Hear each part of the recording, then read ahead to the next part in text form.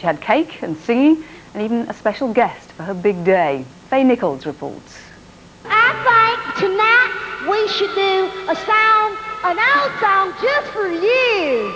She's been a household name for over 2 decades, earns £1 million every time she gets up on stage, and recently married a man more than 10 years her junior. I think we should.